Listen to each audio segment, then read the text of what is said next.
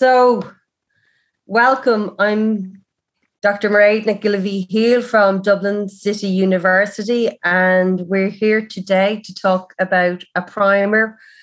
It's a webinar being delivered on behalf of Eden, and we have some great panelists with us today. I'm delighted to be here. And this is a primer to help people and for those of you who are joining in today with respect to implementing and engaging with micro-credentials. We've got a really good panel put together. They're people who have a vast amount of experience in implementation, in policy, and in thinking about the theoretical and in the abstract with respect to micro-credentials and other forms of learning. And so I'm delighted to introduce them. And I'm also going to apologise to you all because I have a very severe cold. So I will be turning off my mic quite a bit, and I hopefully won't be coughing too much on it, but no COVID, just a cold. And you're very welcome. And a big thank you to Sandra as well and to the Eden Secretariat for supporting us. So quick introduction to our panelists. We have Professor Rebecca Ferguson from the Open University. And Rebecca, if you'd like to say a few words about yourself. Oh, right. Thanks, Mairéad. Yes, I'm based at the Open University, where I've been the academic lead on micro-credentials for a couple of years. I've also co-authored 5 micro-credentials. I've studied one to completion, and I've been involved in the evaluation of our micro-credential programme. Thanks very much, Rebecca. Deborah Arnold from Angers in France. Onege. We'll work on that French accent of yours. Oh, no. Yeah. Okay. Deborah Arnold. So I'm a project coordinator at Onege, which is the French Digital University for Management and Economics. We're a member association. We're not a university ourselves, so we support our members in pedagogical innovation, anything to do with digital.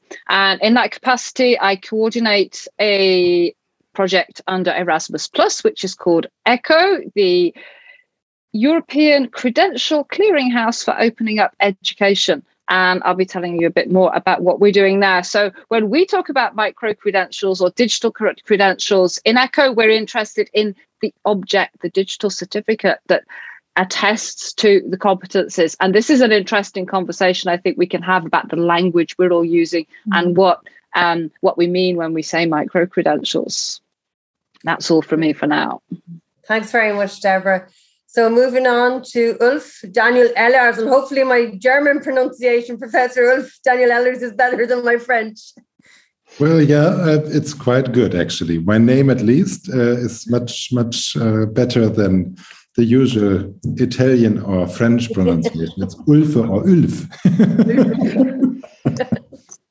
So tell us a bit about yourself, Ulf. Yeah. I'm based in the south of Germany here. I'm a professor for education. Education management and lifelong learning is my denomination, how we say here. I'm running an institute which is called Next Education, and we do studies, research, and also teaching in the field of future higher education, digital transformation of higher education, of learning, and of organizational processes. That's our interest.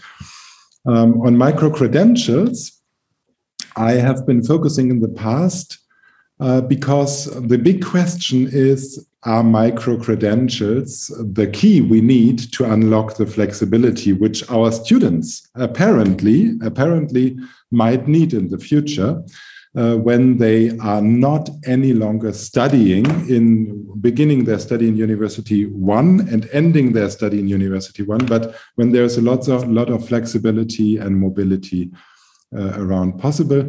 And we have defined in several studies scenarios for the future of higher education. That's what I want to contribute also today a little bit more. Okay, thanks very much to the panelists. And just a brief interview or a brief overview of myself. My name is Dr. Mairéad Mhichíl. I'm Director of Micro-Credential Strategy and Innovation here in Dublin City University. I am head of what we call DCU Studio, and part of the role of that is the rollout of micro-credentials and implementation. I'm also a member of the MC2 project, which is a national project run in Ireland for the development of a national platform for micro-credentials, and that's funded through our that's funded through the HCI, or the Human Capital Initiative here at the National Training Fund. So micro-credentials is very much part of the DNA of what we're doing in Ireland at the minute. And also DCU is part of the ECIU University Alliance, and we work closely in DCU on the work package with some of our colleagues for implementing micro-credentials, as that is the approach that we're taking as part of the Alliance. So we have a huge amount of experience in developing out and understanding what micro-credentials are. So what we really wanted to do today in this sort of a primer is to talk to the panelists and to moderate from my own perspectives on how and what micro-credentials. So really as a primer, really getting to grips with the key questions that we've all dealt with when we've been dealing with micro-credentials. So I think just as a quick sort of opener, and Rebecca, I'll start with yourself. What would you say are the top 3 affordances of micro-credentials? What are they really delivering for learners in the first instance? What we'd say at the Open University, and I know that people's perspectives are going to be different, we see them as offering opportunities to upskill and reskill without committing to 3 or more years of study, which is what you'd normally have to do at a university. Instead, you can commit to a 10-week course, a 12-week course, and you can come out of that with professional skills, work-related skills, and also with some academic credit. We'd see an important aspect as being you can study alongside work responsibilities and all your caring responsibilities. Now, at the Open University, we're a distance university anyway, so most of our students are doing that. But we know a lot of our students struggle to do that for long periods of time. So the opportunities to do that for 3 or 4 months is something that's very welcome. And we also see an important thing as you can apply your knowledge immediately in your work environment. And we see a lot of our micro-credential learners, we've got about 1,500 at the moment, coming into the discussions and saying, oh, it was really interesting what I learned last week, and I've tried that out immediately and I'm passing it on to colleagues. So I'd say those are the top 3 differences we're seeing.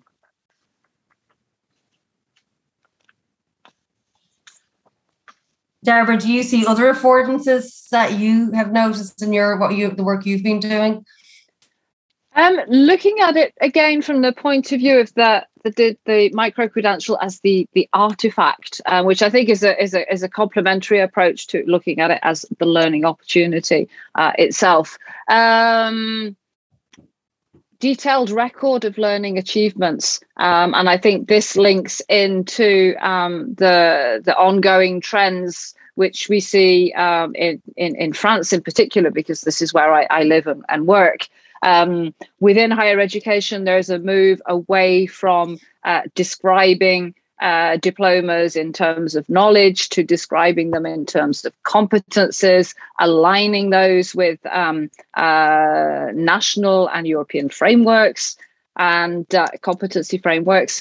And therefore, once you actually have that record of learning achievements in a form that is compatible across Europe and hopefully beyond, then it's much more meaningful than just a paper certificate, or it should be much more valuable than a certificate with the nice university seal and stamp on it. And then that leads to another affordance, which is the question of trust and transparency. When you've got everything detailed, when it's transparent about who has issued the credential, who has stamped it, who has validated it, the quality assurance processes that have gone into its recognition, then I think there's this huge potential there to support the kind of mobility and flexibility that Ulf mentioned earlier. And Ulf, I suppose from your perspective of it, do you see micro-credentials having a specific frame around competency and future skills, or is it particularly focused on those types of areas? I think most of the let's say the visions have been already put on the table now. But of course, it depends what a micro-credential is actually. You know, in the best of cases, a micro-credential is like a small digital certification which you receive, which is credible, which is stackable, which you can connect to other learning experiences and qualifications, which you can carry around, portable also, and others understand it, they can recognize it, it's recognizable and so on. And you really record in there your experience and your competencies. It's really a record, and it's in a way contributing to your portfolio of what you can show to other people. It's not just that you have a bachelor in economics, but you, so to speak, have a collection which you can bring to the table when you go, for example, to an employer, or when you are going to another university and they want to know how can we use what you have learned before in the next step which you want to make. So I think if we, let's say, take this vision of micro-credentials, then they have a lot of affordances. They allow the my curriculum approach. You know, I can choose what I'm interested in, because I can become the owner of my own episode of learning, and I can be the manager and the curator of this episode of learning with the course which I take from the next institution. And those credentials which I receive make up the portfolio of what is maybe then a larger, a meaningful chunk of learning. With which what Rebecca said, I'm upskilling myself. For example, if I have a certain upskill tasks to do. So I would just like to frame it like that and not repeat what the others have said. One affordance which I think, if you think in terms of a larger scenario, of course, it's giving autonomy from an institution to giving the control, so to speak, from the institution to the learner in the end of the day. He or she is the person, the actor, which has to take care, so to speak, then in the end. And he or she will use this micro-credential collection, which they receive from the higher education institution, in our case, for being mobile in the labor market or in society. And one last point, maybe. We are involved in the current largest study on blockchain skills. And we have surveyed in this very high-tech, sophisticated sector, big companies, small companies across 17 countries of Europe. And basically, bottom line is that they all say there is no higher education program which we can, recommend to our employees to upskill them. They really need micro-credentials. They need short courses, chunks, pieces, which they can bundle together. There is nothing available right now. There's just one higher education degree program which is focusing on that in Europe, at least what we found. And that's not enough for this growing sector. So that's also an affordance for these very forefront, risky areas in which people want to put a foot and want to work and want to be skilled. And from just to build, I suppose, on that point, and one of the so-called affordances, or it's bandied around the literature, is the connection between micro-credentials and industry. And as you said there, there's that effort or that requirement by industry to have certified learning in very niche and specific areas.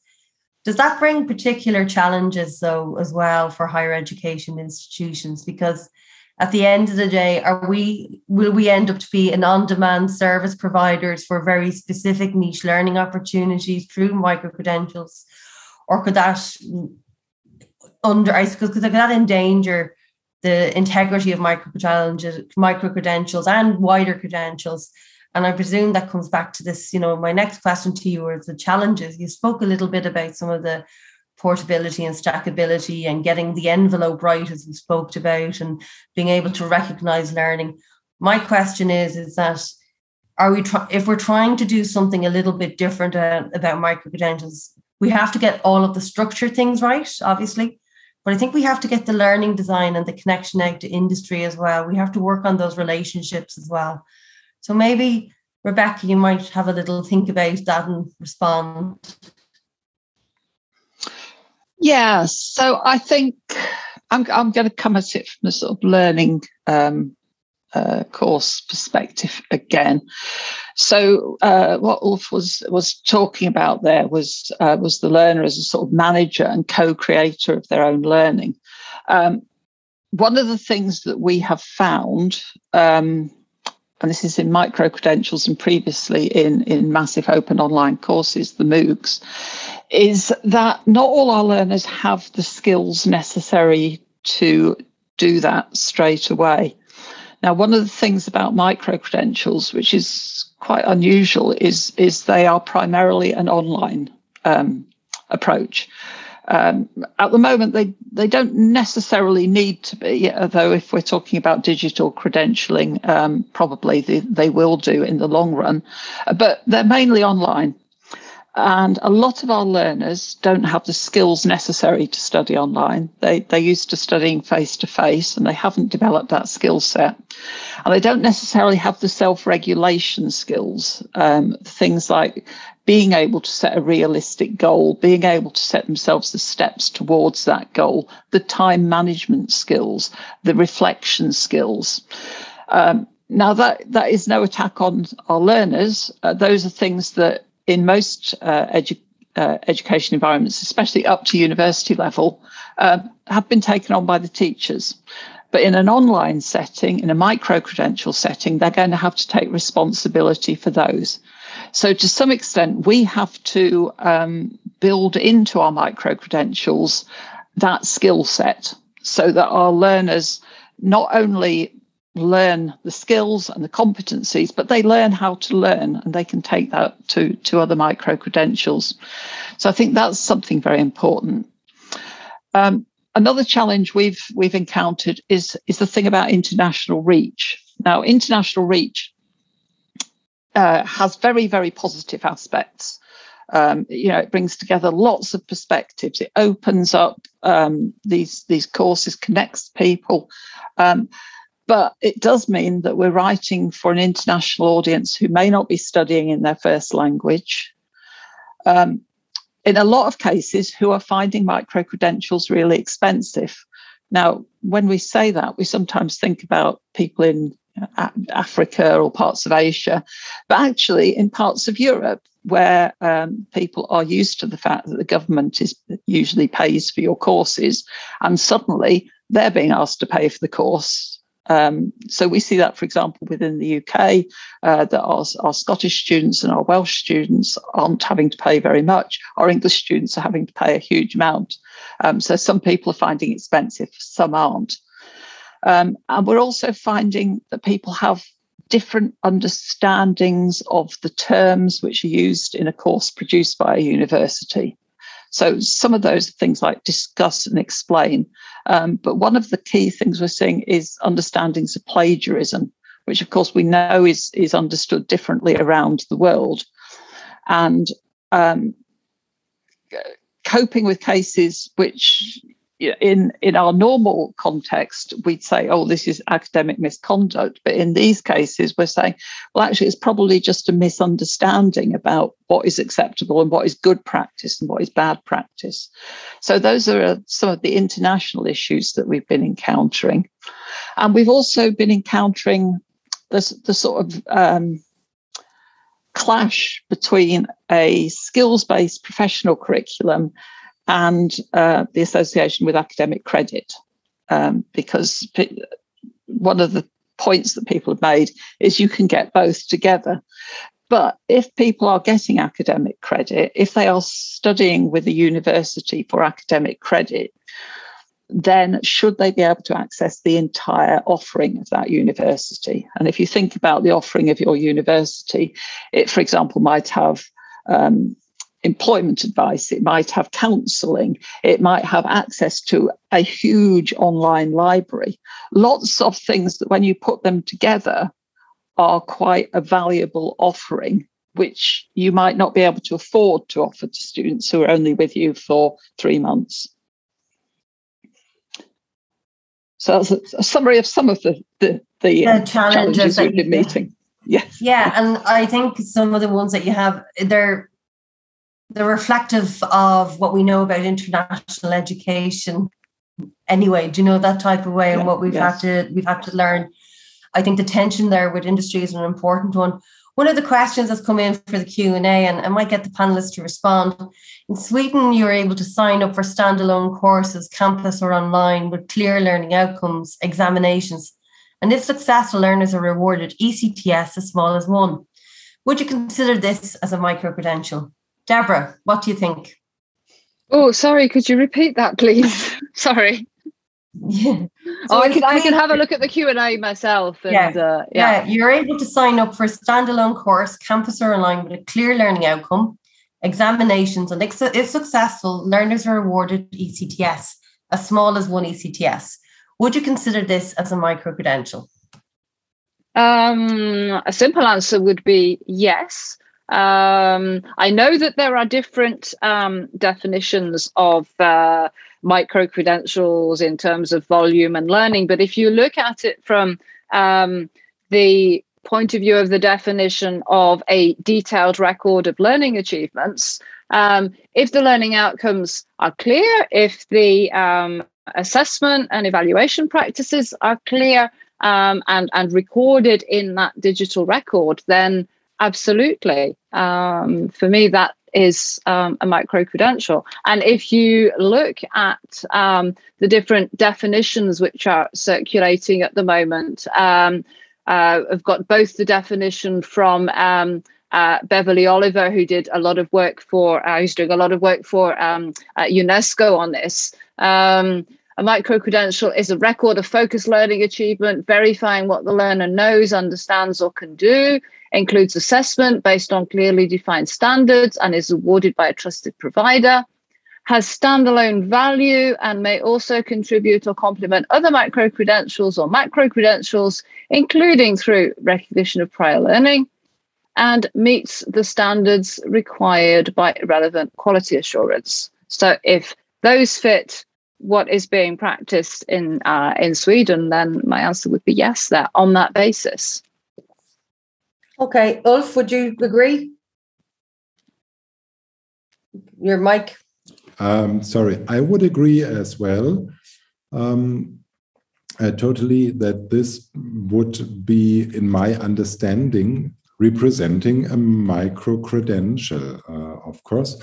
One issue which we have to consider, of course, is that 1 ECTS is a very, very small micro-credential. A nano-credential. quite small.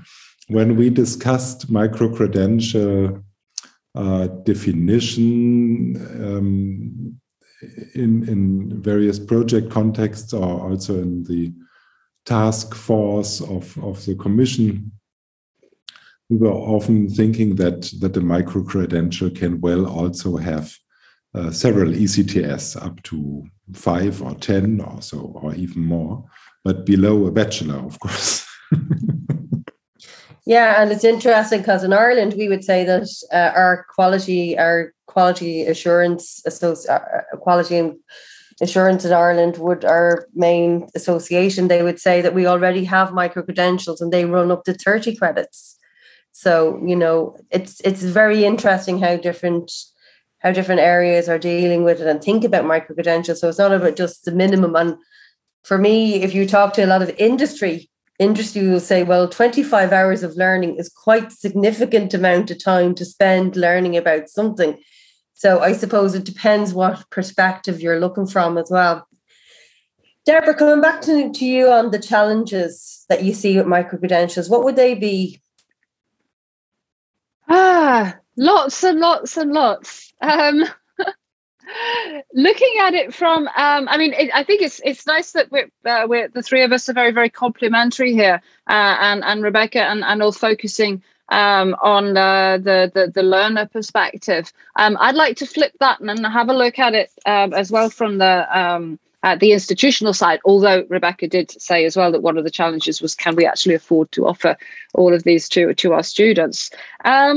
First of all, I think asking the big question of why are we doing micro-credentials in the first place? To quote somebody that Mairéad and many of us do, a certain Mark Brown from DCU as well, who often says, what is the problem that micro-credentials are trying to solve? I just shared in the chat as well a link to a document that we produced at the Eden Annual Conference this year. Asking that difficult question of does micro-credentialing actually take something away from what we believe higher education should be? There's a lot of arguments about no, higher education needs to continue to produce these well-rounded graduates with a full set of competencies, and we can't possibly break those down into chunks of learning. And I know that criticism is out there. But I think it does depend on particular situations and contexts, and then you've got to look at those affordances, and you've got to look at what learners and society actually need and want. Perhaps the answer is somewhere in the middle, that there is a place for both, and that micro-credentials won't be replacing the whole of higher education. So let's assume that we have decided that micro-credentials are a good idea, and that they are valuable to institutions and to learners, and to industry and society as well. If we look at it from the institutional side, then the good old institutional inertia is a particular challenge, and I think relating that to actually thinking about competencies when you're designing a program. Now, certain countries, certain institutions and organizations might be a lot further down the line, but this was the conversation that I had for 2.5 hours with French colleagues earlier today, when we were talking about competency-based approaches and micro-credentials. And a lot of the people in the working group said, well, we still haven't managed to convince our colleagues to stop describing our courses in terms of knowledge and to start describing them in competencies. And what does that mean? And how do we have the time to do this? And it's more than just an administrative constraint or a legal constraint, because the French ministry now obliges us to do that. So it's developing that competency mindset around what are traditionally academic subjects. So that's on the academic side. On the administrative and technical side, how do we fit micro-credentials into our information system? Our information system delivers diplomas based on the information that we put in on a particular course and not a particular organization around competencies. We don't have micro-credentials in the information system yet. So again, that's another challenge. And our conclusion from the working group this afternoon was that we really need to get everybody round the table at some point, but probably do that progressively as well, so that we're looking at particular concerns of particular groups of people and then get them round the table to resolve these. Thanks, Deborah. Lots of institutional challenges. I think some of those challenges will be for any new types of offerings that would come through anyway, but I think the frame that you put with respect to competencies and changing that mindset is interesting. One of the things I wanted to come back to Ulf about was looking at, this notion, I suppose, of we're in this world and we're talking from a higher education perspective, but there is a whole plethora of micro-credentials being delivered out there or being called micro-credentials by industry. Is there a tension there between us and one of the questions that have come through the chat? Can we work out the standards definition? What are the relationships between this that we'll do all of that, I presume, in Europe. We're going to do a lot of work on micro-credentials. But is there still going to be a massive other side or other sort of provision of micro-credentials where there'll be very limited control on them? Yeah, I think there is actually. And when we did our interviews for the study I just mentioned on the blockchain sector, there was an entirely disconnected sphere of micro-credentials, which the people talked about. But they were not very afraid of that. They were just saying, since there are no higher education certifications for which we are looking for, that's not a big problem. We are happy if people bring badges and from things they have done somewhere and from experience they had somewhere, and then they tell us, and we will listen to it, and then that works as well. So I think that this kind of disconnect is a process which we have to recognize in a way. And this kind of disconnect asks questions. it brings up questions which you can ask in both directions. Are we fit as higher education institutions to serve this need? Or the other direction would be to ask, is this process we can see there a dangerous process to society, undermining social equality? Has everybody, even those people with not a lot of money for paying for for some kind of further education, the same chances or potentials to access this kind of credentials as well? So I think this is something we really need to observe. And we need to, in my feeling, that's why I am getting up every morning and going to work. In my feeling, we need to make higher education fit to really live up to the task, to the challenge, because our society is demanding different kinds of qualifications, is demanding often more flexible pathways between different education sectors, and is demanding not big but small chunks. And I can tell you, I'm amazed, Rebecca, what you're telling about your university, because I've just pulled up some data from Germany, and we have 426 universities in Germany. And out of them, I think we have like below 100, which are starting to experiment with micro-credentials in some small pockets of their activities. And I just saw in the chat that in Sweden, how the person, I don't know who it was, expressed himself or herself.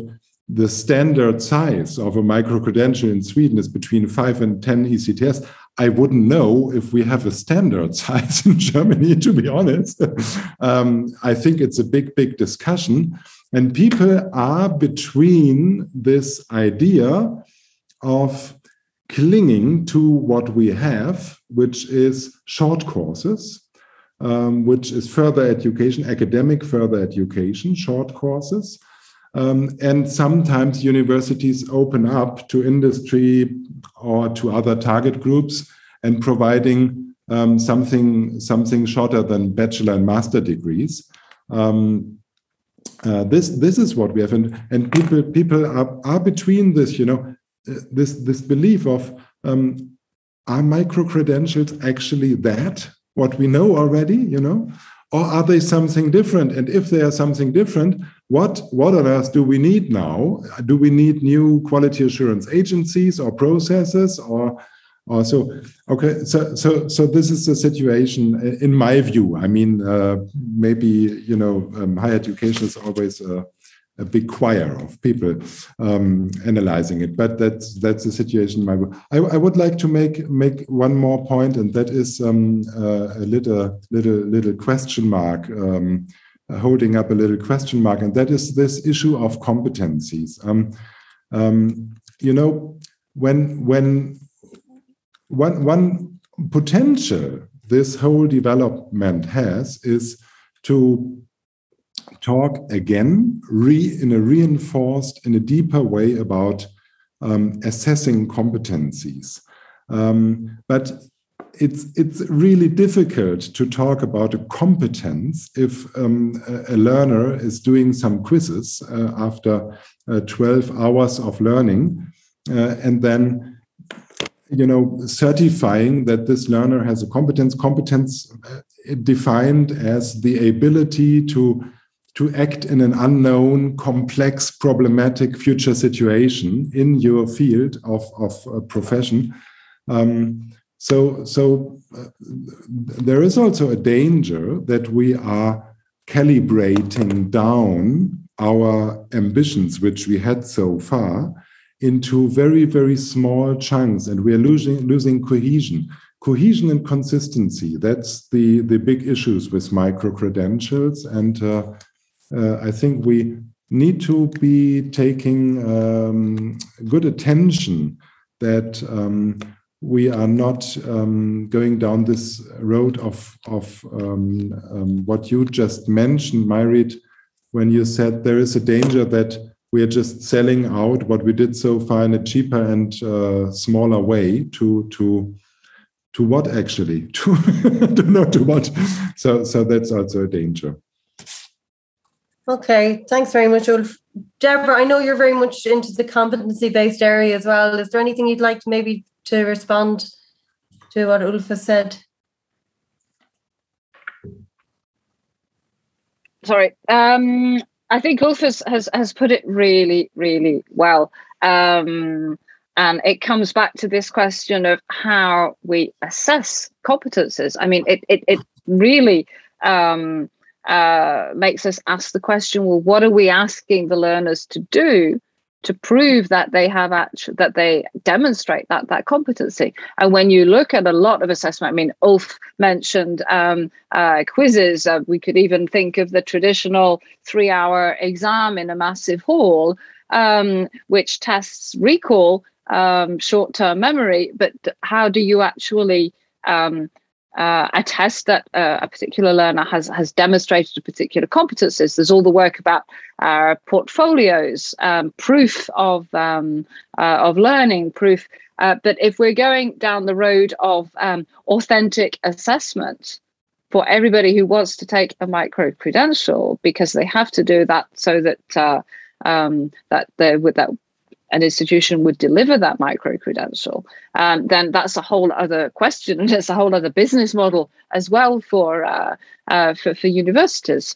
Again, I don't have the answer, but I agree with Ulf that we have to be very, very careful about what we are promising with these micro-credentials, and I don't think that we've got to the bottom of it yet. It's a fascinating area to be working on, especially when you're looking at soft skills and transversal skills, which I've been doing for quite some time now across the LN projects. And peer assessment is a very, very good way, but then you have to design peer assessment as well, solidly, as many of us know, with the right guidance to the learners who are doing that. So yeah, definitely something to be very, very careful of when we say that a particular student has a particular competence. What have we done to assess and justify that?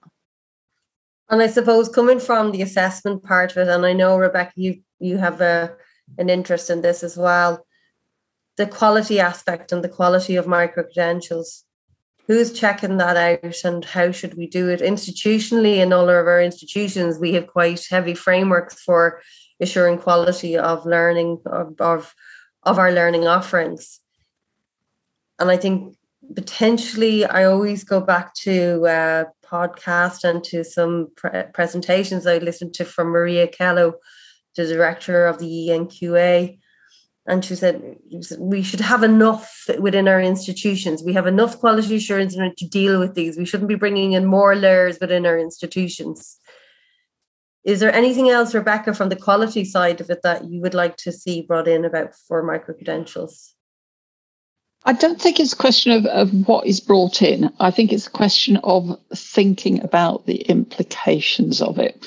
So you can say, okay, we're starting off with 300-hour courses, which is typically what one of the smaller courses at the OU would be. Let's cut it down. Let's cut it down to 100 hours. Let's cut it down to 50 hours. Let's cut it down to 10 hours. But some of the things involved in the quality there make it very uneconomic to do that, because, for example, you have got to verify that that student doing that work is that student. You've got to have some way of doing that. And as you have more and more students doing smaller and smaller things, the cost of that per student per micro-credential rises.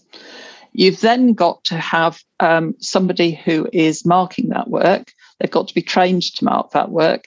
They've got to be trained to mark that work at the same level as other people are marking that work. So when you're doing that for a fairly large course, it's realistic to look at, are all our markers doing the same thing? Are all the different course teams doing the same thing? Are all the faculties doing the same thing?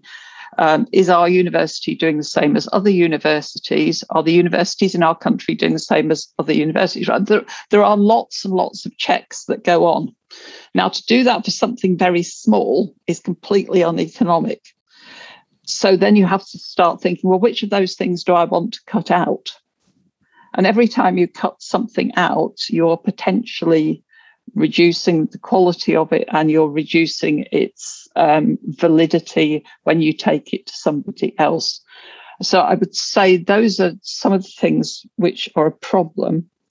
And another thing which is a problem is people quite often talk about micro-credentials in terms of stackability. Yeah. So the idea is that you can do 1, 2, 10, 20 micro-credentials, and you can put them together and you can make something bigger. But if you're going to do that, you've got to bear in mind the quality standards of the thing which is bigger. So if you're going to build up for a degree or a postgraduate certificate, you've got to go along with all the quality standards which are in place already, which will say something like there's a set of graduate skills that they've got to demonstrate across those. They've got to say you've got to see some sort of progression. Now, if your learners are doing micro-credentials in any order, it's very difficult to demonstrate progression. If they're coming in without the skills to learn online and you don't know which order they're doing it in, you're having to keep reteaching those skills, or you're having to say, you've definitely got to do this course first, which shows you how to do it. So these things aren't impossible, but they are very challenging. And I think quite often people who've been involved in producing courses haven't necessarily had to think about the economics of the university quality assuring. And we're now being forced to go and talk to the quality assurance teams and think about that.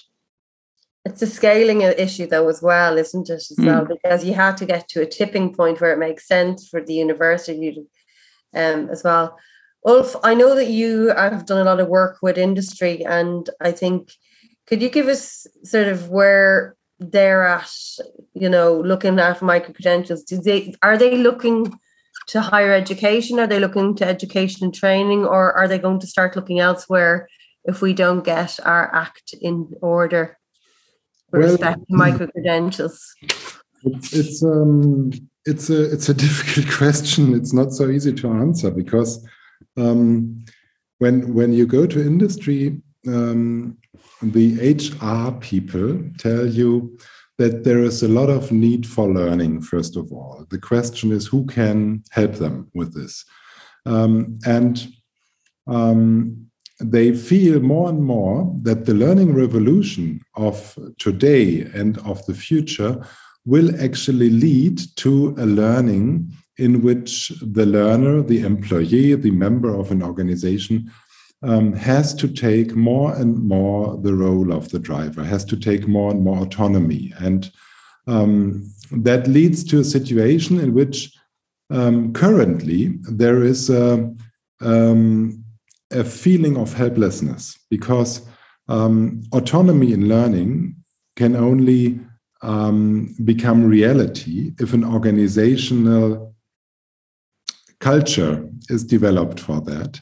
And many organizations are just in this transformation process now, where they are saying, we are coming from a situation in which we worked with universities which were providing programs to our employees, or with education and training institutions which were providing training offers to our employees. We are coming from this, and now we realize that this is, even if we had tried to make it flexible, it's too inflexible. It's too inflexible.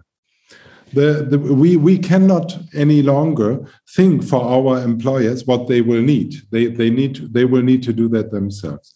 And so that's really what the next steps is about. And that means the real challenge currently is to work on supporting members of organizations, employers, employees, and so on, to support them, to coach them, to mentor them into embracing this autonomy, into being able of, so to speak, exercising this autonomy for themselves.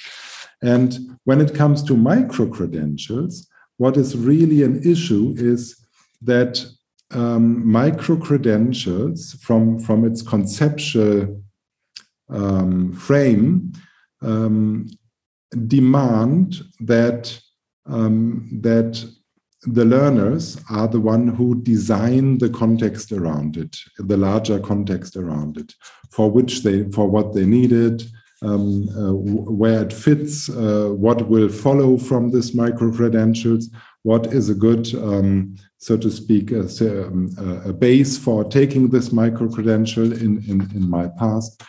And that is exactly, this is exactly the same thing which I just described when I talked about autonomy. So what is the current situation is a situation in which employers would say, we need people who are able to be so flexible, so autonomous, and so self-organized in their learning, but we don't have them in that amount which we want and which we think it's meaningful.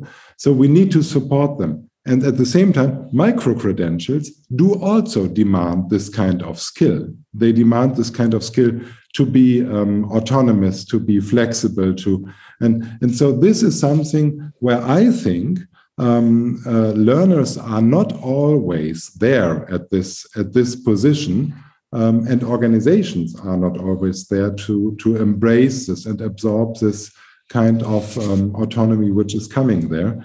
And there's absolutely no use if you open the micro-credential programs to your employees without having an organizational culture in which they are able to develop.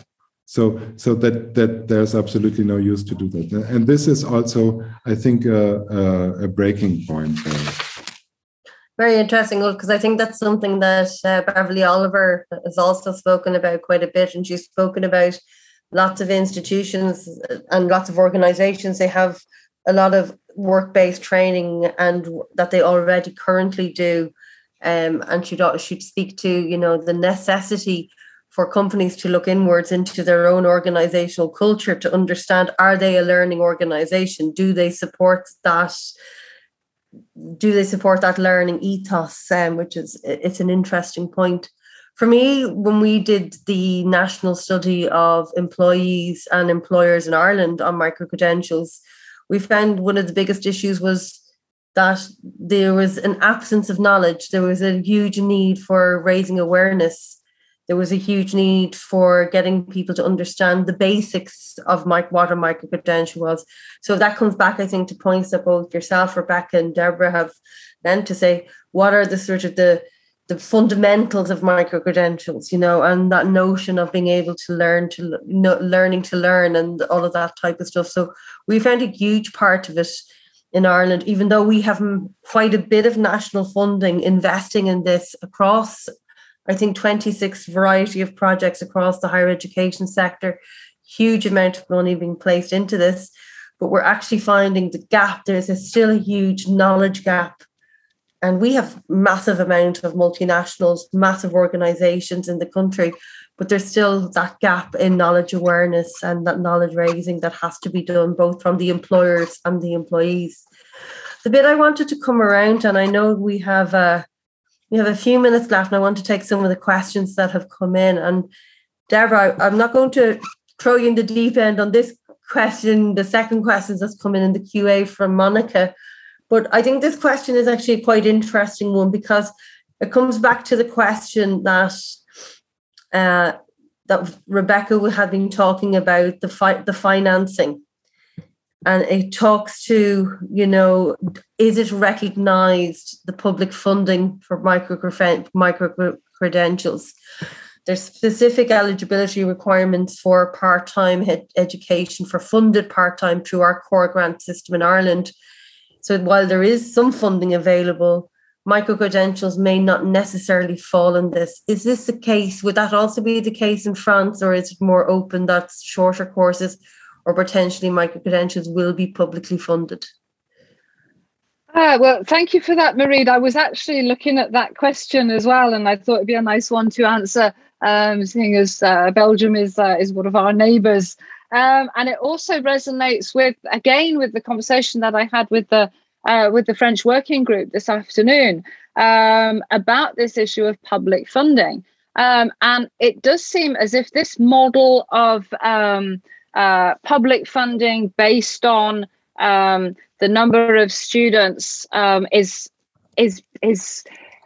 it's not disappearing, but it seems to be more and more at risk. And in French higher education, particularly, I was looking at the statistics yesterday, and as regards the increasing number of students and the decreasing number of academics and support staff, it's putting organizations into a very difficult situation.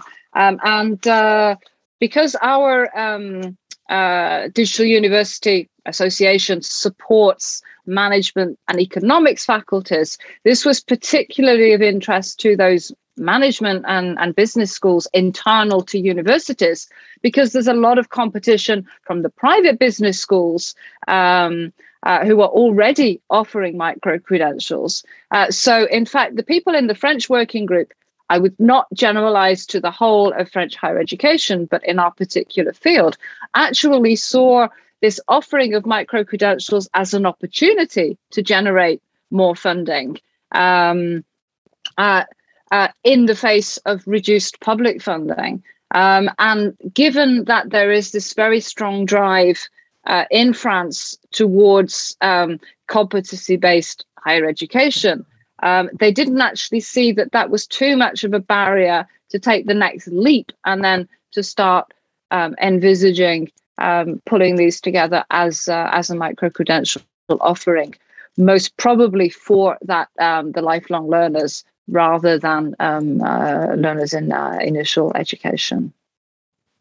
And Rebecca, in the UK, has the funding regime there changed in any way in respect to support micro-credentials, or are there any new initiatives that have come on?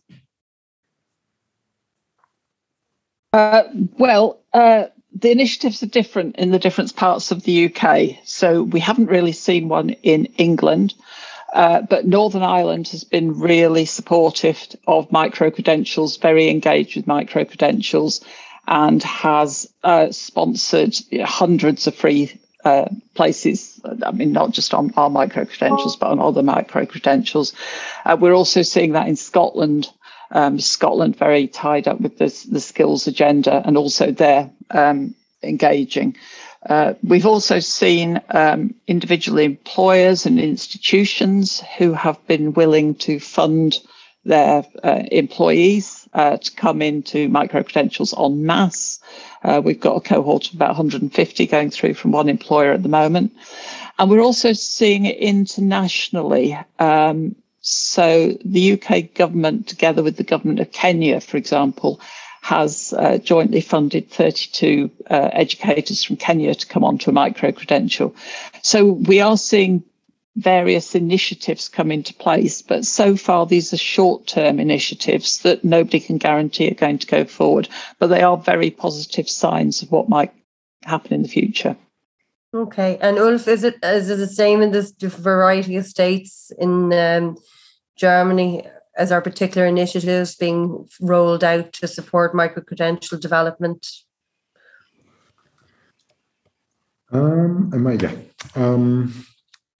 Yes, we have, I think, currently 3 federal projects or initiatives to work on micro-credentials, and some within the states. 16 states we have, some within the states. But I would say that the discussion is currently quite conservative within the institutions and also on the federal level. But I expect that it's going to take up much more when Europe is developing more and more tools and initiatives in this direction. And we're getting to the point now where we're expecting some outputs to come from the Commission with respect to a resolution.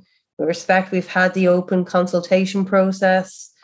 We've had the working definition of micro-credentials. So we have the European roadmap delivering out. So there's some steps to move forward in the coming few months that we should expect some more movement on micro-credentials. Before I wrap up, I'm going to ask each one of the panelists to give their one piece of advice to anyone who wants to get involved in micro-credentials or potentially to learn more about it, if they want to do that. I'll start off with yourself, Deborah. I put something in the chat saying, have a look at the ECHO website and get in touch. Obviously, looking at micro-credentials from the point of view of the artifacts, but also asking the big questions. I think I shared earlier as well the Madrid statement from the Eden annual conference. So my piece of advice would be to read that and get in touch and continue the conversation. Thank you. Rebecca?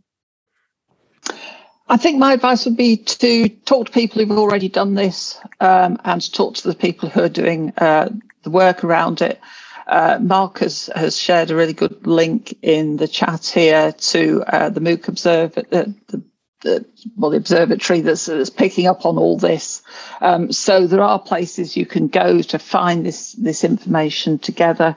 I'd also say, bear in mind that this is something which you probably need to do at scale. It's very difficult for a small team to introduce micro-credentials.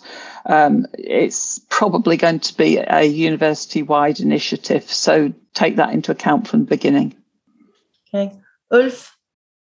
I also would like to emphasize that it's a total systems thing, that probably micro-credential will take up when the systems are tuned towards it.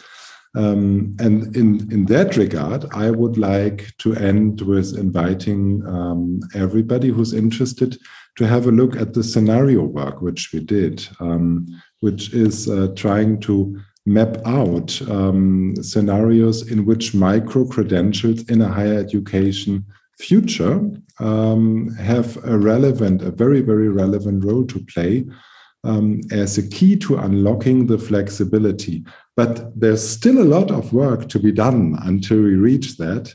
And that's for the quality, for the assessment, for the verification also, the portability. How do you take it with you?